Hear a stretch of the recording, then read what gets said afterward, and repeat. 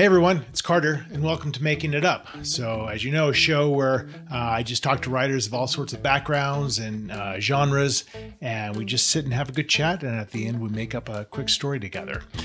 Today I talked to Joe Clifford, who is one tatted up dude. I met Joe a few years ago, or several years ago probably, at a writer's conference, and I was just immediately compelled by him because mostly, you see the big arms of the tattoos. So that's one thing, but he's just a guy who just says what's on his mind and he doesn't care. And it's totally just refreshing. And you'll see evidence of that in our conversation today. So Joe writes just wonderfully gritty noir novels. And his last book, Rag and Bone, was an ITW Thriller Award finalist, which is a big deal. His upcoming book, The Shadow People, launches in July of 2021 and looks fucking great. So I'm looking forward to reading that for sure. He's got a really interesting past. A lot of it's pretty dark. And so we dig into that pretty deeply in this conversation. And then true to form, when we make up a story, it gets noirish very quickly. So this is me and Joe Clifford having a conversation. Enjoy.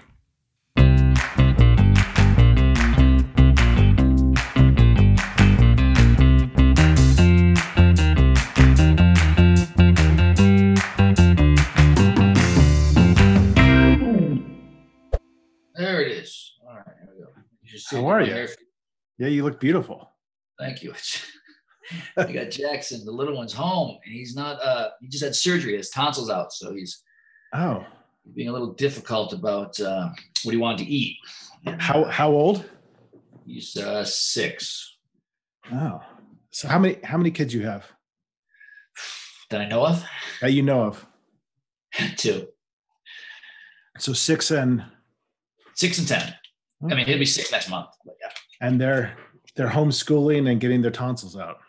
Well, Jack has a autoimmune disease called PAFTA, which is it's not as serious as it sounds when you say autoimmune, but he basically gets fevers every month, so like high fevers, like 105. And Jeez. One of the possible cures is to get your tonsils out, even though it's not tonsillitis. So we finally did it because it was just getting so annoying. Like you can give him steroids and it's just.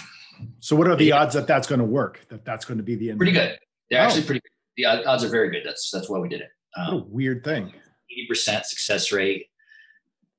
I don't understand how it's not tonsillitis. I had tonsillitis as a kid. But now they call it different things and whatever. So good luck with that. Yeah. Thanks. He does not like taking medicine. And there's a fight. It's been a fight for 2 weeks. And it's just, let's just hope it's over soon. The medicine. Because it's annoying. All right. So you're in Oakland, is that right? El Cerrito. Okay.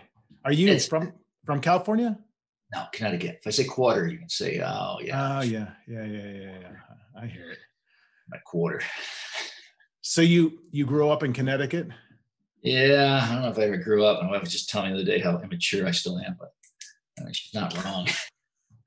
And who's the barometer for whether or not you're immature? Like, you can't really judge yourself very well. That's got to be somebody else who has to be able to tell you that. Yeah. Well, I'm not. I mean, and I know I'm not mature, so that tells you that tells you how bad it is. But I don't know. I never really had that desire to mature. It seemed like a lot of the Peter Pan syndrome. Well, growing up means growing old, and that means dying. And dying to me doesn't sound like all that much fun. There's a great John Cougar. I've heard that before somewhere. So when did you, I know you a little bit, but I don't know you that well. And so when did you, as you're growing up in Connecticut, when did you start, or did you have some kind of inclination towards writing or towards creativity, or was that a latent thing in your life? Well, no, creativity. I mean, I was an artist from the get-go. I mean, I knew that. And I can see the instruments behind you, so you're obviously. Yeah, I mean, I've always. Unless that's just for show. No, those are my paintings as well. Oh, okay. So yes, I paint, play music, I write all the things. The Crows Have Eyes 3. My daughter gave me that. Oh, I love that show. God, I was so in love with Alexis. Oh yeah. Yeah, God. Okay. Anyway, so yeah, artist. well, can't pay attention, flighty headspace, sort of That's part of the deal. attention deficit disorder. Yeah, no, I've always done the art and done painting and music and drawing and all the things that don't earn you a paycheck. Is that from your family? No. Back that's to the great detriment. My mother, of course, she was wonderful. She encouraged me to do that, because everything I did was wonderful. My father was much more of a man's man, steak, potatoes, work in the trenches, get up early, stay late, that kind of thing. And he did not have much use for an artsy son, who was pretty sure he was gay. I mean, that was my dad's thing, was that I was gay, and he made that very clear early on, and he didn't like that. So that always kind of hung over head. There was definitely this, I guess they call it toxic masculinity now, but the idea that I was creative and I didn't, I was a slight kid. I was, sensitive and all those things that my father equated with less than a man, I guess. So it was never encouraged from his end. Later on, I think when he found out that, I was, indeed just a regular guy who's going to, in his eyes, a regular guy who's just going to be an artist, it wasn't quite as offensive to him. But yeah. Are they still around, your parents? No, they're dead. My mom died. They both died in 2004. Same year. Wow. Yeah, same year. They were divorced. And died the same, like 6 months to the day of each other. How old were you when they got divorced?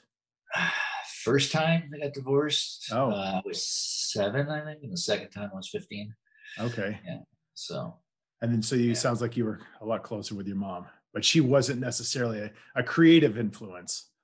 Well, I mean, to be fair, my mother was a wonderful person. My father was a fucking prick. So I was a lot closer with mom. Two ends of the spectrum. And I'm not sure that's how it even works. You get older and we tend to compartmentalize, right? And we conveniently define things as easier, right? So I'm sure my mother wasn't quite as wonderful as I recall. My father wasn't quite as bad as I recall.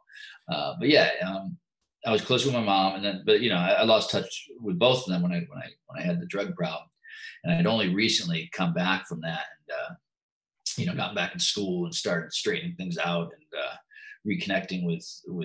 Well, I mean, I always stayed in contact with her. I just started reconnecting with my father, and then he passed. So you went to school out in Connecticut. And you went to college after that? Well, I was a hobo. So I went to school in Connecticut, read too much Kerouac, went west, San Francisco, had the drug problem, bounced around, a lot of drifting to. So how old are you at this point? I'm like 23. Okay. Like I started working. I had a job for a few years, and good paying job and everything. It just was like, this isn't what I do. I'm an artist. So I started being a hobo, traveling around, and then got into drugs and started traveling. It's a little murky. I wrote a whole book about it. So hobo being the polite euphemism for you were homeless. Yeah, I was homeless. Yeah. So my friend Tom Pitts and I call it being hobos. It's a nice sounding word. It's romantic. No, yeah. So I went to Jumping Arizona, on trains. Yeah, and I got married to another schizophrenic junkie, wonderful woman. Outside of those two qualities, she was really just terrific, but she was insane. And I was insane. It was just a crazy time. It was, so in Vermont and Massachusetts, and I was committed to some mental hospitals and that whole. My 20s were spent figuring out how to survive. I guess being different would be the easiest way to say it. I didn't fit into what you need to do in this world to survive. I just couldn't do it. I couldn't work a day job. I couldn't pay my bills. I couldn't come home. I just couldn't do those things. And it seems like, what do you mean you couldn't do them? I just couldn't. It was it was like a square trying to be a circle. I just couldn't do it. But is there, knowing that you couldn't do those things and knowing that you were different, was that some kind of pain that was alleviated by the drugs? Like, where did the drugs fit in? Like, did the drugs just help that? Yeah, I think the drugs, they start out like, because I didn't drink, I didn't touch anything. My family's riddled with alcoholics, so I didn't do any of that stuff until I was 21. I went from 21, have my first taste of beer, to being addicted to heroin and meth by 22. I mean, Jesus. but yeah, I mean, I think what happens is, the drugs come as advertised. I mean, this idea that drugs don't work is one of the, bigger, more detrimental lies. It does more harm to people because, people like I was, the first time I did drugs, it was like, wow, I'm not homeless. I'm not strung out. I'm not robbing people. I'm not. My dog Shira, she wants to go out now. Hold on 1 second. Yeah. Here you go, Shira. There you go. Get out of here. All right. Sorry, she got a crazy Pomeranian. Yeah, no. So I did the drugs, and for a while there, it really did make everything better. I didn't feel the pain. I didn't feel the hurt. I could focus. Because I was a little, and I wasn't sad all the time. I wasn't feeling this great weight pressing down on me where I felt like I wanted to die. And of course, the problem with drugs is that after a while they stop working, and then the drug becomes the problem. But yeah, if drugs didn't work, you wouldn't have a million people doing them. Like they work. Right, the problem is they work until they don't, and then when they don't work, you are screwed because you're now. Yeah, there's no false advertising. You know what you're getting into, or you should know. Yeah, well, it's just saying. You probably grew up like I did with the just say no and crack is whack and all these things. I mean, I grew up in a small suburban lily white town, and so, just the way even marijuana was presented. I guess what I'm saying is, for me personally, if I had been explained, not that this is anybody else's fault, my drug problem is not anybody else's fault, but if I had maybe had a more realistic idea of what drugs were, as opposed to this boogeyman hiding in the corner, versus reality, maybe I don't take the deep dive like I did. Well, it's so funny, like the decisions you make and who you hang out with. I always feel like, so when I was in high school, I grew up in LA, and when I was in high school, for my first couple of years, I hung out with some kids who were not so great. And then I kind of gravitated to this other group of really smart kids who were much smarter than me and funny.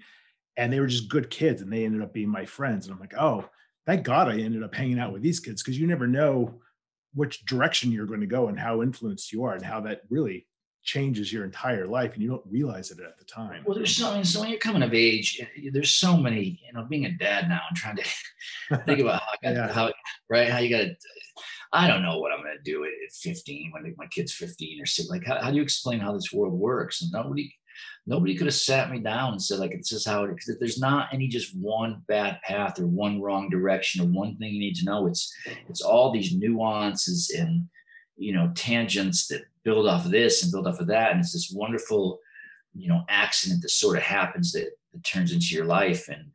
And some people are okay. Yeah. No, that's for the kind of people who are, I'm talking about, I'll use the broad term artists or different or, because there's a lot of people who just simply can go to school, can get their job and move on and live their life without. And then there's others of us, and I'll include you in there, because artists seem to all share the same weird, and that seems to be the idea of the podcast, right? We have this. It's not. There's not a direct. To become an artist, you don't just apply for a job like I'm being an artist. You got to somehow find a way to make it work and make money at it. And it's never, like people used to always be like, well, you like to draw and you're creative. Why don't you go to advertising? Because I don't fucking go to advertising. What the fuck do I want to go to advertising? Like, I don't want to fucking, like, what about me makes you think I want to advertise and make this person capitalism and all that? Like, so, but that's practical. I understand why they did that, because it's like, that's a practical way to go. Right. There you go. You can be creative in advertising. You can make your money. You have your health insurance. You're securing it. And it was just like, no, I don't. No, I don't want to wear pants. I don't want to. So you're in your 20s. Yeah. And you're strung out. And is there a bottom? Oh my God. Yeah, there's a bottom. That's the nice thing about bottom is when you get there, you just keep digging. There was quite a few bottoms. I mean, the real end of it came, it was sometime in 2001 or 2, and I was back in upstate New York, and there was a failed suicide attempt. And this is all detailed much more clearly in my novel, Junkie Love, which you can pick up at fine retailers everywhere. It's hard to explain. It was 3 days that was just, absolutely nuts. I was still married to the woman I was talking. Yeah. And I had a girlfriend I met in rehab. My wife and I weren't together, and she left me, the girlfriend and the wife. It was just a fucking mess. I mean, I was a mess. I was 150 pounds soaking wet. Wow. Just a mess. Taking buses. I had no shoes. I kept getting arrested. They kept letting me go because middle class white kid, still middle class white kid, so they let you go, and it wasn't doing me any favors. And then I get committed, and I get out, and it's just a shit show. So, but you stopped. Like there was a moment. Well, yeah. Fast forward, spoiler alert, I survived. Something, a moment hits where you do say, holy shit, I have a drug problem. And I know that sounds really trite to people, like, well, if you didn't have shoes and you were sleeping outside and eating out of dumpsters, didn't it dawn on you had a drug problem? No, it really didn't. Like it's always everything else. It's all everybody else's problem, everybody else's fault. Everybody else has made me this, it's this weird thing where it's us versus them, and they're the reason. No, it's not. You're the reason. And then when it hits you like that, it really does, in AA, they call it the moment of, I don't know, I don't do AA, I'll be honest, but it's like the epiphany, but it's like moment of clarity, and it hits you and you go like, oh, wow. Okay. But it did hit like that. And I was like, okay, let's come back. That's that moment of clarity, and be able to act upon it is pretty impressive when you consider it doesn't sound like you were surrounded by a lot of people who were trying to help you out, yes and no. I mean, it's a nice story, and I give myself credit because a lot of people don't come back from that. My brother, he had the same, my brother also, middle-class white kid who didn't come back. I mean, addiction ended up killing him a couple of years ago. So everybody doesn't make it out alive. But at the same time, I also had a lot of tools a lot of people don't have. I was able to go and talk to my mom and be like, hey, can you help me out? And we got me into a decent rehab. I was able to stay, 6 months. Although by the end, my decent rehab options were kind of gone. I was pretty much inner city rehab. But I still had options. Someone was still going to give me a carton of cigarettes if I asked. And so it's hard to give myself credit for digging myself out of a hole I dug myself into. Well, like you said, a lot of people don't make it out alive. So sure, but you fuck up bad enough, it's like, I don't know, it's like kidnapping yourself and then like negotiating your own ransom release. Like, all right, I guess. Yeah, but it's about consequences, right? Like if you're not losing a job because you don't even have a job, so it's not like that's a consequence. It's literally like you have to bring it upon yourself to say, I don't want this, because there's nothing you're really losing otherwise, because you don't have anything. Right. Well, here's the real crux is like, as we sit here now, and I'm sitting here with you going like, well, if it gets that bad, you just stop doing the drugs and you get yourself back. That's how a lot of people looked at it. And, but when you're at that point, you're not who you are right now. Your thinking has been so twisted, and you have just become so perverted in your own being that you don't have the resources and the wherewithal to use the tools you have now, right? So you're thinking it's this strange. You're a fucking mess when living that way. You're it's a combination of years and just not even having proper nutrition, and your skin's falling apart, and the way people look at you, and the way you look at people, and so it's so warped that that's the part that's really amazing, is that there was enough of me in there that could still sort of negotiate my release. So coming out the other side of it, you're still that person, even though you're clean, you're still that person who can't hold down a job or doesn't want to hold down a job, doesn't want to go into advertising. So you're still faced with like, all right, how do I make practical application of all these different artistic talents I have? And you probably have to lean towards one of them or one or two of them. I don't know if you're as prolific a writer as you are a musician or a painter. No, that's exactly how it happened. They where I went to rehab was a long-term facility where I finally was like, just don't let me out for 6 months. And they give you an option. You can get a job or go back to school. And I was like, all right, let's go back to school, because I'm not getting a job. I'm still on that. Like, that's just not. You're really determined not to have a job. I remember that. Yeah, I remember that. So I went back to school, and when I went back to school, they had a program for specifically designed for people to reenter society through the Bureau of Rehabilitation Services in Connecticut. And it turned out that the school I'd gone to and dropped out of, some of my credits were still left. And, it was it was like within a month of them not being valid anymore. Like it just all worked out. It was all serendipitous.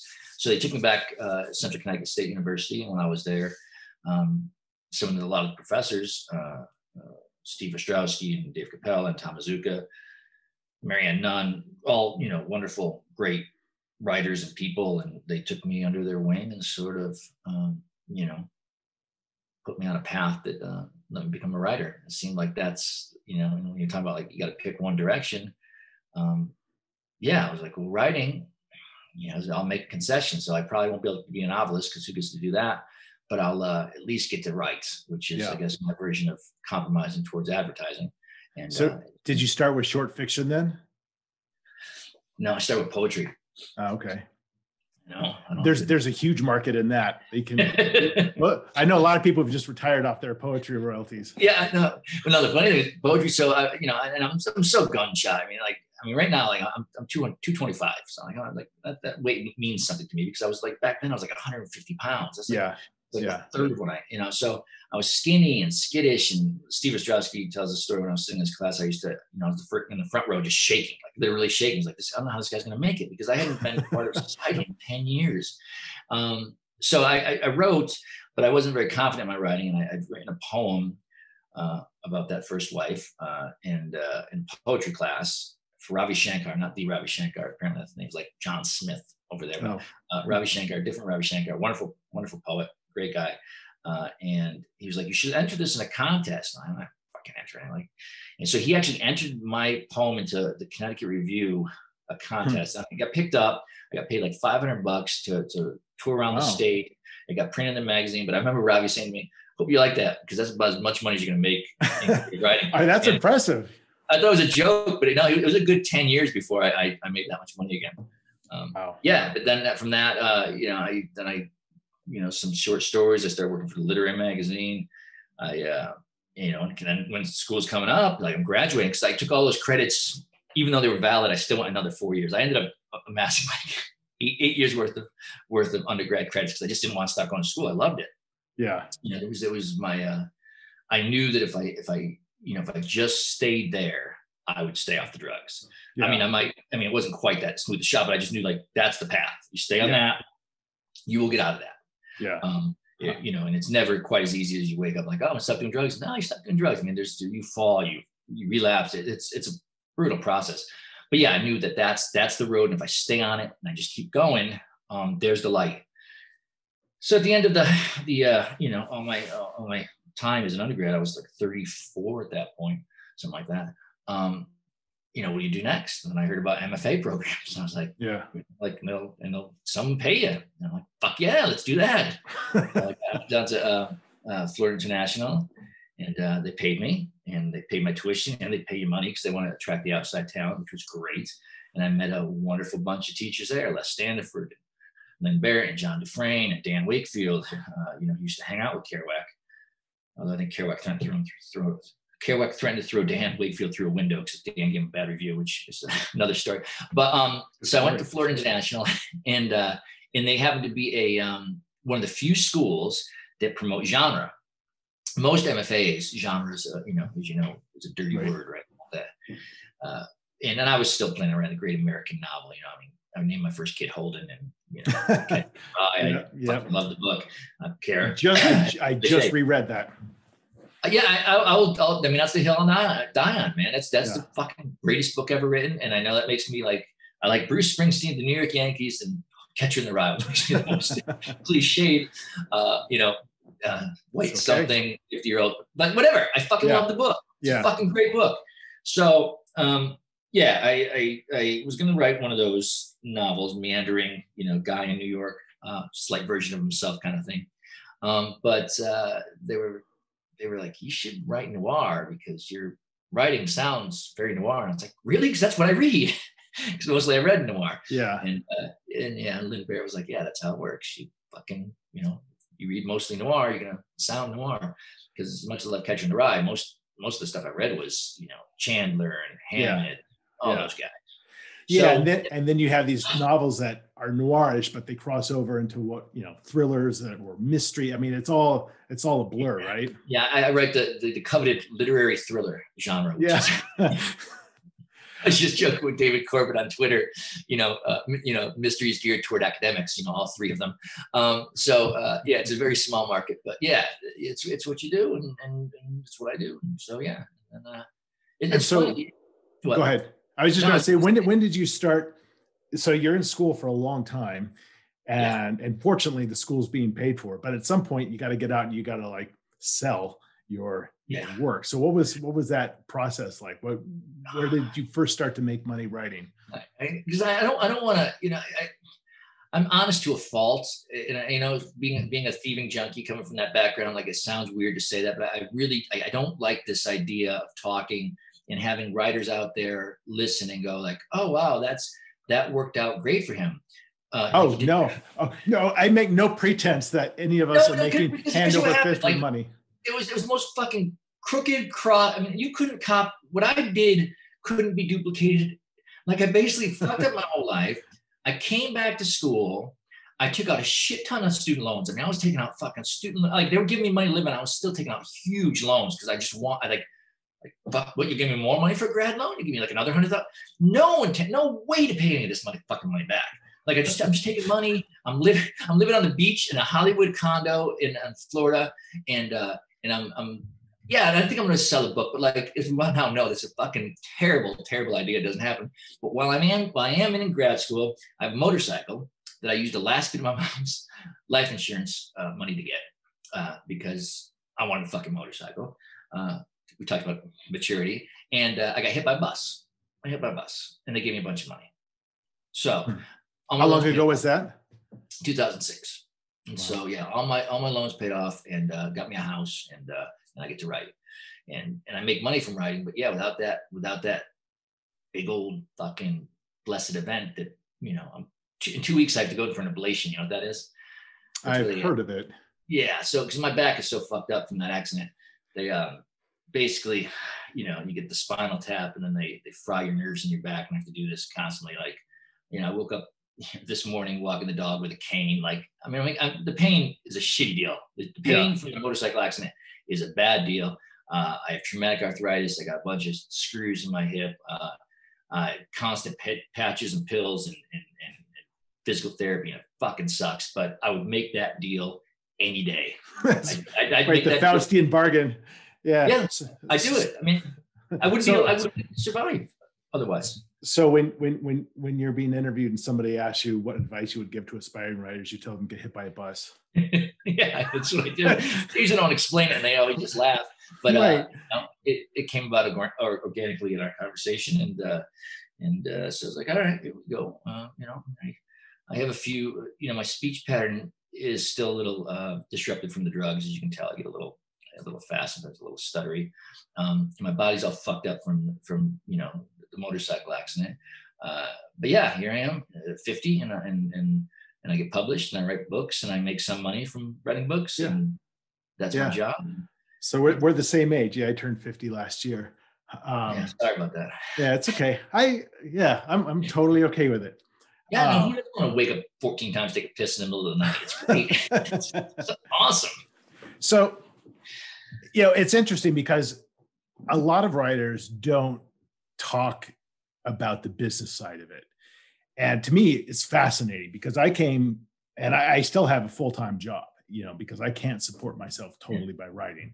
But I come from a very deep business background. So I'm fascinated by, you know, the profit and loss statements of writers and just how the business works. So I've always been intrigued by it. Mostly loss.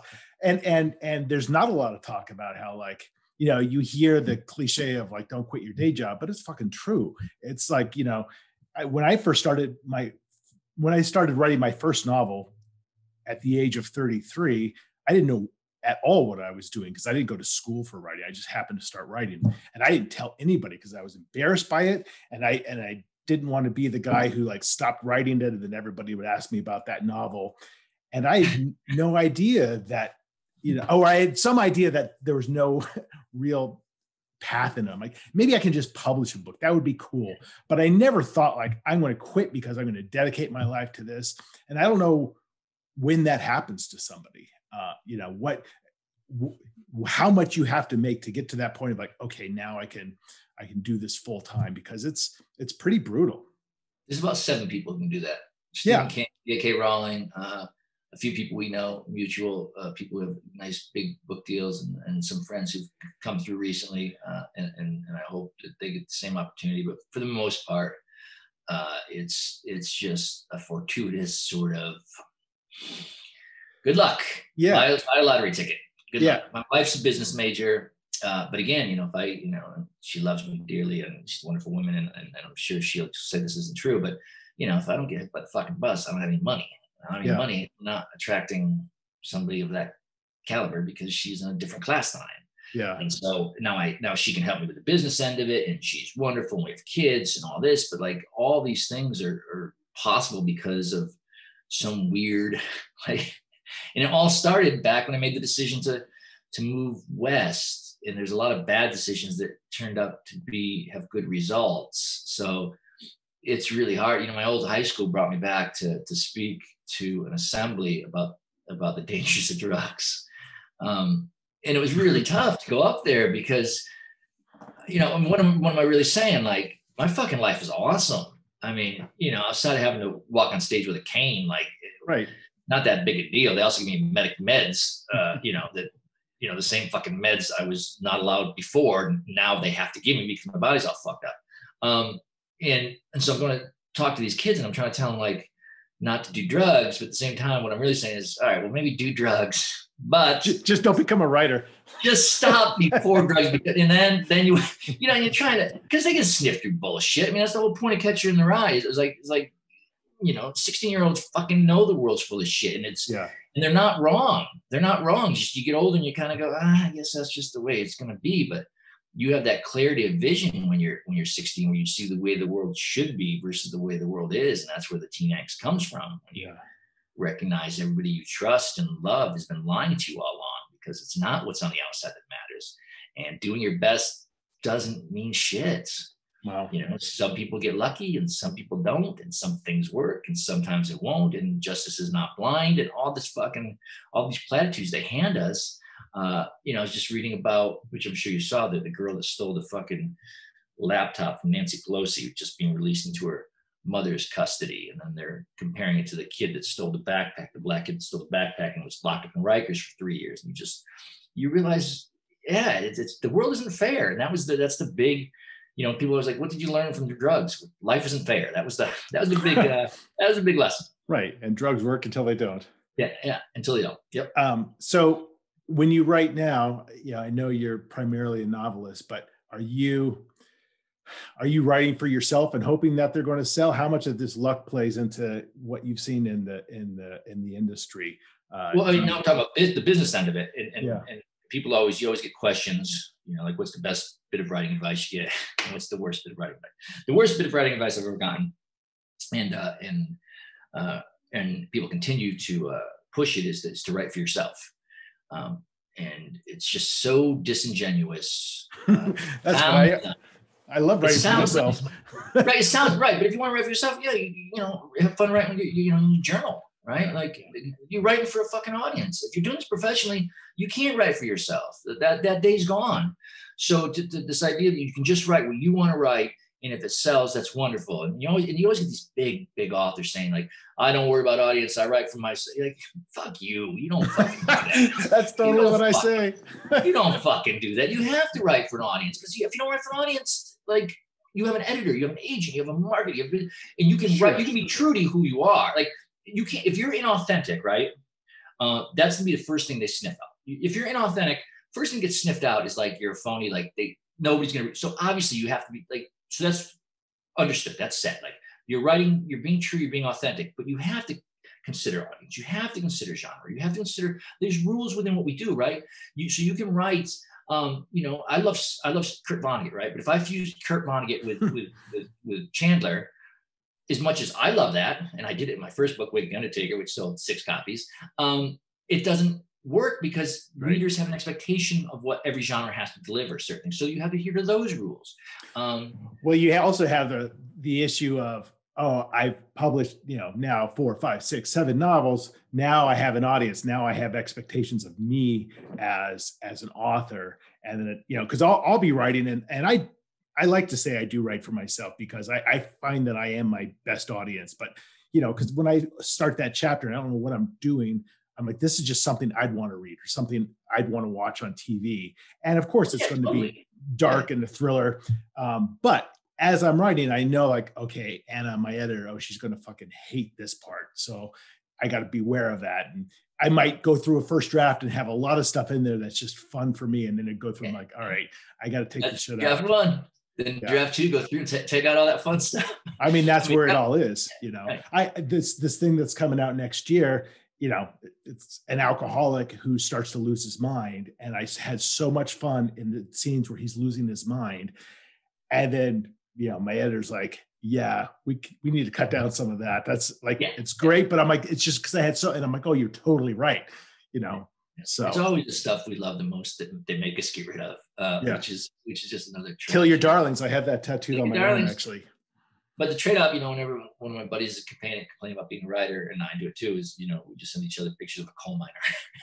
So it gets worse, right? Just a picture of the coal miner with a black face, just like, it's there. Yeah, the last thing I did, the Lake House, which I really, really loved, and it was something I kind of had broken away from doing the kind of the mopey man in the mountain stuff, smoky boy in the cold months, is one of my fans' kids calls it, the Jay Porter books. And I was trying to do this domestic psychological thriller, but more focused on character and the points of view and small town nuance. And I blended too many genres. I think I did two things. And it really upset some people. And a lot of the reviews, I got some reviews, people love it, but a lot of reviews are sort of like very middle, like just, like it didn't come across. And I think if I maybe adhered to a few more staples of genre, pacing and maybe that kind of stuff. That was a book where I wrote a little bit too much for me. And I think it affected the reception. I'm also extremely sensitive, and I think the book's done fine. I've had, decent reviews, and I think it's selling fine and all that, but it feels to me like I missed something there. But isn't that one of the best things about writing, especially as you get older? It's unlike so many other jobs. It's something that you always have something to look forward to.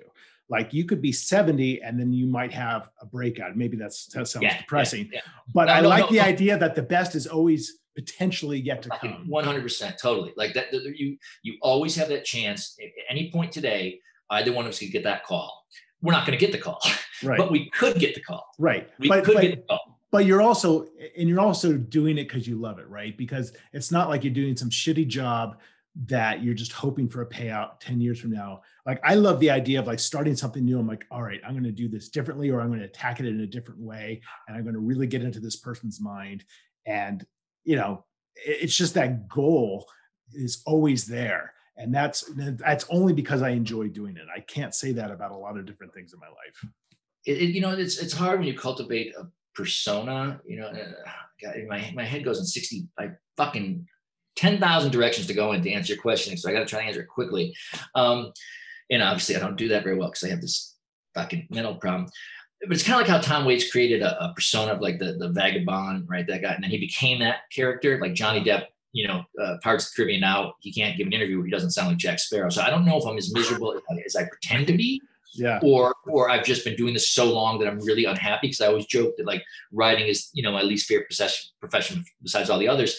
But I think I actually do like writing. I think I really do enjoy being, you get in that zone, and it's the closest I've found to those old drug days where you get high and play music for hours on end. Like, you can just, you get coffee and you sit down, you get in there and you get the word, and it starts flowing. You get in that world, and time melts. And I can spend it's like, where did 12 hours go?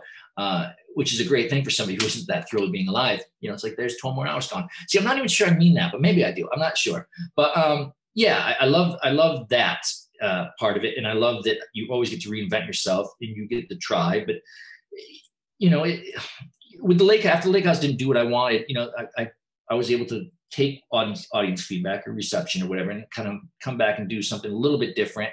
But yeah, that's all, that's still contingent, it's still contingent, on audience, on reception. So I still don't think you can say you do it. We're going back to a 15-minute ago when you said you write for you. I still don't think you can say you write just for you. Are you ready to tell a story? What about what? We're going to make up a story together. Okay, let's go. So I'm going to ask you a few questions, and it's going to lead to me picking a book from behind me, and then we're going to pick out a sentence from there. So give me a number from 1 to 3. Jesus. All right, this isn't hard. This isn't hard. I got to go with 3. All right. So now 1 to 7. 6. Okay. 1 to 20. 17. Okay, we're almost there. 1 to 100. 23. Oh, and 1 to 3 again. 3. All right. So that determines the book that I'm about to go pick out. I'll be right back.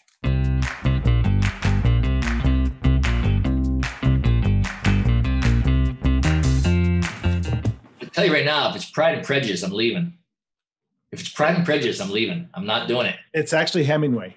All right. So you picked The Sun Also Rises. Oh, and we're going to page 23. And so I'm going to read the sentence, the third sentence, and then you tell me a sentence from there, and we'll craft a 5-minute story. It can be whatever we want it to be. Ready? Sure. Yeah. Don't talk like a fool. Talk like a man. I didn't like the way she looked at me when she said that. Her eyes squinted. They're usually so wide and bright. I'm feeling a little sleepy. I'm thinking it's time we get out of the bar. You'll just be back here tomorrow night. Why don't we stay for one more drink? I knew if I didn't get home and see my wife soon, I was looking at another divorce. But I didn't want to leave her alone either. These kind of nights were too rare. I reached over and brushed the knuckles of her left hand. Her skin was so warm, I wanted to feel more of it. I knew the next 5 minutes was going to make a large turning point in my life. When she led me by the hand, we walked through the back door. I was feeling conflicted. Part of me, of course, regretting what I was about to do to my wife, and the other part, thrilled that I was feeling these feelings again. A part of me that I thought had been dead for so long.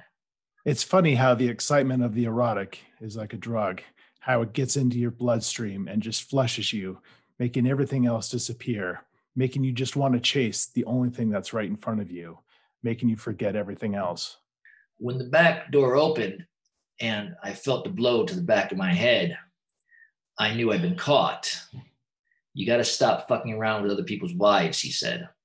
All those times, all those women, all these years, I knew there would be that one time, and it never happened until now. I collapsed to the ground, my head throbbing, and I looked up to him. You couldn't have least waited till we were done, I said. She looked down at me, and she was still squinting, almost smirking, as if she knew that this was going to happen. She looked over to her husband, said, "He's not even good enough for me." Yeah, where have I heard that before? How do we end this? I think where have I heard that before would be nice. Be a nice spot. Right. Nice. That was beautiful. That took a nice dark turn. Well, generally does. Yeah. Yeah. You know, two guys are writing about crime and mystery and murder, and it's not going to end with sunflowers and a picnic by the beach. I'm working on something new, and I told my agent that it's not really a thriller. And then about a month later, I emailed her, "Oh my God, it's taken a decidedly dark turn, so it might be a thriller now." It always is. It's how you're wired. I don't know. Some people look at the world and see, rainbows and unicorns and that sort of thing. That's not what we do. Otherwise, we wouldn't be writing this stuff. I like the conflict of it all. So, well, listen, man. Hey, it was great talking to you. I know you've got to run to. You've got to I had spend all tea that time. that bus money. Spend it on the golf course. The bus money. Oh. Yeah. It was great to talk to you. Yeah, you too. All right, man. do it again. I'm sure we'll see each other in person one of these days. Looking forward to it. Thanks, Joe. Yeah, fun. Bye. So that was Joe. Interesting, right? I really enjoyed talking to him. He's a cool dude, and I'm looking forward to hopefully seeing him in person in the not too distant future. If you want to find out more about Joe, you can go visit him at joeclifford.com. If you want to find out more about me or subscribe to my newsletter, which Nelson Mandela once called the most original writing since the Greeks, you can go to carterwilson.com. So that's it for this episode. Stay tuned, come back, keep clicking. There will be more soon. Thanks.